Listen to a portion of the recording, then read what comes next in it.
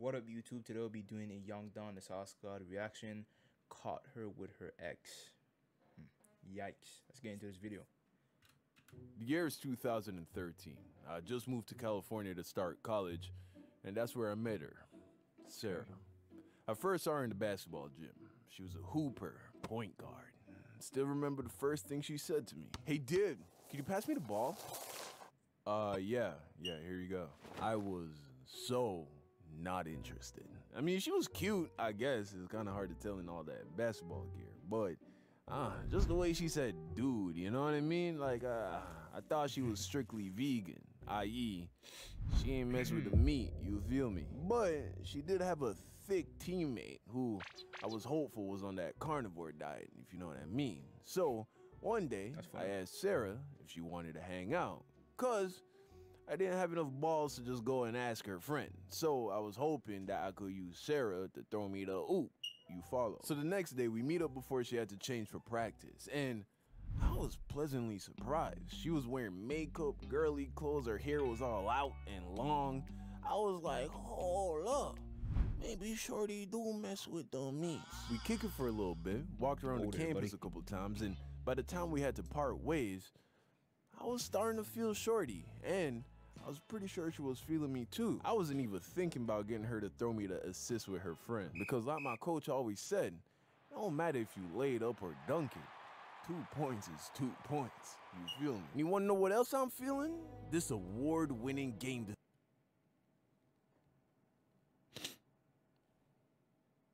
No. Hey, come on, man. Come on, Don. Come on. What are you doing, man? You know. Wow. Dad, really?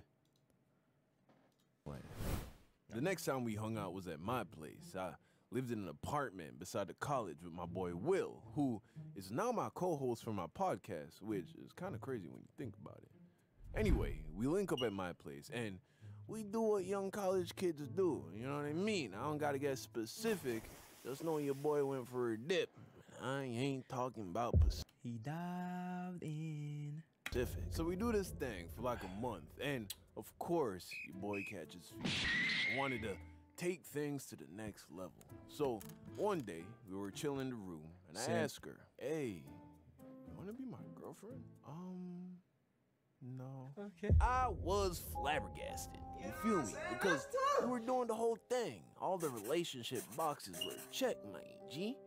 And she didn't give me any thought vibes. You know what I mean by thought vibes. You know, she dressed modestly, posted pictures of like flowers on Instagram, went to church. Of course, anyone is capable of anything. But even now when I look back as an older and wiser guy, she was a decent person, bro. So I was a little surprised that she didn't want to, you know, get into a relationship. But it had only been like a month, and we were doing all the things boyfriends and girlfriends do anyway, so I don't stress it. There was one thing though. Whenever we were hanging out, without fail, she would get a text message from someone with the name Gardner.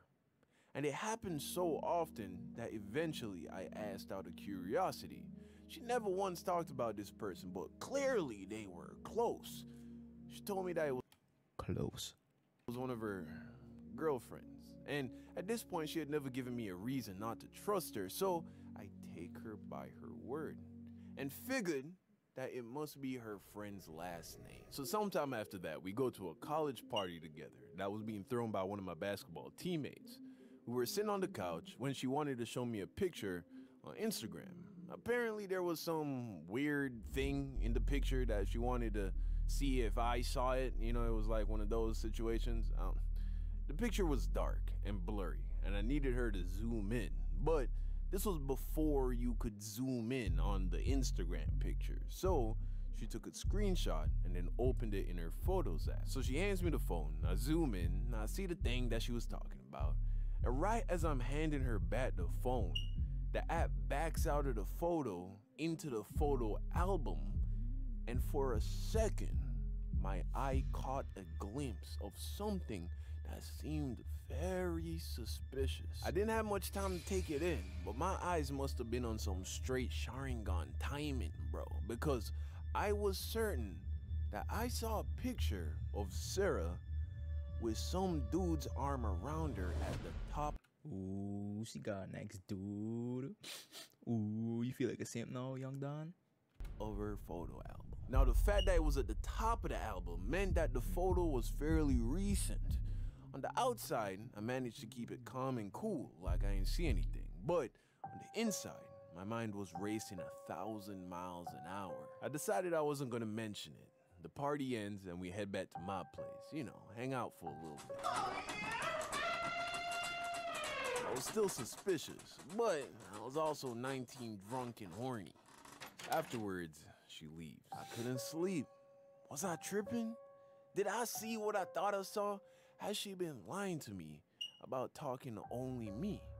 What was going on? The next day, she comes over to hang out, and I was tense. I couldn't let it go.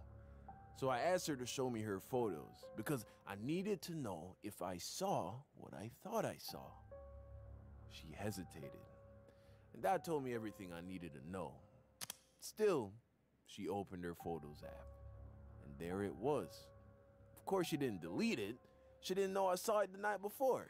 Who's that? That's my ex. But Don, I swear it's not what it looks like. This is an old picture. He sent it to me recently. He wants to get back together. She for the streets. Come on, come on. She's for the streets. You know this, Don. You know this. Come on, just move along. You know, just tell her to get out. You know, just get a next girl. You know. There, but I am done with him. Hold on. So you still talk to him though? We dated for a long time, and he sees me as a close friend, and it just didn't feel right to cut him off. But I promise there is nothing going on between us. What's his name? Tyler. His name is Tyler. Tyler? Was she playing me with a dude named Tyler? You know what I'm saying? That's tough. And then a light bulb went off. What's his last name? Don, it's not how it looks. Sarah, I swear to God, if you lie to me right now, I will find out. And when I do, I will never speak to you again. What is his last name? Gardner? You fucking bitch. I knew it. I knew something was up with this Gardner dude, man.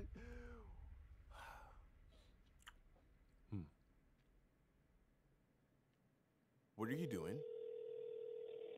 I'm calling him. Don, can you stop? See, this is what Black Caribbean dudes do. You know, call a guy up and, you know, question him. You know, what's up, bro? You know, you talking to my female. You know, and what's up? You know, you trying to scrap? Like, you trying to catch a fade? What's up? You know, we could do anything. This is what we do. Please? Don't worry. I just want to talk to him. Don, please, stop. Please, just give me my phone. Hey, what's up? Yo, what's up, bro? Who's this? Oh, this is Don. The guy who's been fucking Sarah for the last month. My God. Who are you? Don, are you being serious? Dude, like, Sarah is my girlfriend. Is she with you right now? Yeah, she's right here. Yo, clear something up for me. Are you or are you not dating Sarah? Yeah, dude. We never stopped seeing each other. Lying to you. Huh. All right. You can have her. And then I hang up the phone. Sarah tried to convince me that he was lying, that he was just trying to make me not want to talk to her anymore. Cop. She admitted to me that she saw him on and off after they broke up. But since she started messing with me, according to her, she hadn't seen him. She claims that he really did send her that picture recently, and that it was old. She said he cheated on her during senior year of high school, and that's why they broke up. But she was struggling to put it behind her, which is why she still maintained communication with him. But she swore after this, she was done with him. I ain't buy not one word of that shit, man. I told her to get out of my apartment and never talk to me again. She begged, That's the right thing to do, man. cried. I laughed. But the truth is, I was heartbroken. I really like this girl, but she lied to me too many times to believe anything she was saying now. According to her boyfriend, she was cheating on him with me, but I felt like the one who got played. Every other day or so, she would text me, apologizing all over again to give her another chance. But at first, I would just delete those messages. But then, a couple weeks passed, and I wasn't mad anymore. And I still missed her. Also, her side of the story started to make more sense. Cause if a dude called me from my girlfriend's phone and told me he was sleeping with her, I would have been way more mad than this dude sounded when I was talking to him. He almost sounded friendly. Long story short, after a few weeks, I took her back. Took a while. Simp activity, man. Come on, what you doing?